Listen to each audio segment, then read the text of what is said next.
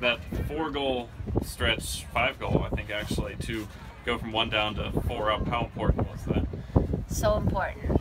You know, I think Claire really sparked it for us. You know, it's definitely an emotional boost when she scores, and you know, I think that, you know, once we got it tied, I think they lost their nerves, and they just went out there and played fearless and went after it and said we're not going to lose this one. So I'm really proud of the group and how they stepped up. It was very hard to play, you know, with a quick turnaround like that.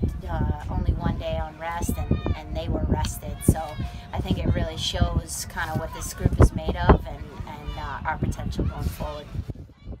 They played their hearts out on Thursday night. Do you think that really gave some impetus coming into today's game?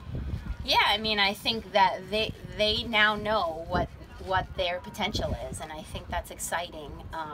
It was too bad that they couldn't come out with the win on Thursday night, but you know, I'm really proud of them for coming out with the win today, because to play quick like that, turnarounds when the other team hasn't, it's very tough. They were fatigued, and they just dug really deep. Mallory had sort of a rough start. It seemed like every shot Duke took went in, and then she turned it around, especially in the second half.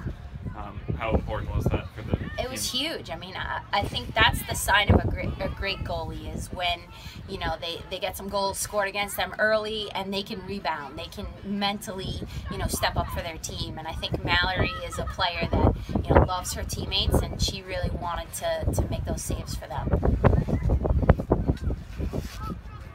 Neither team seemed to be able to get much of an advantage in the first half, and both offenses looked out of sync. Did you say anything at halftime to talk about an adjustment? Yeah, we made some adjustments offensively. We changed what we were doing, and just gave them some different looks, and I think it definitely helped us be able to move the ball. I don't think we did a great job. There was times when we moved it well in the first half, but on the whole, I don't think we did a great job. And in the second half, we were able to kind of find some ball movement and looks out of the ball movement. Were you anticipating the face guard on Esposito? No, I wasn't anticipating it, but we're ready for it because she's had it throughout the season. So it's something that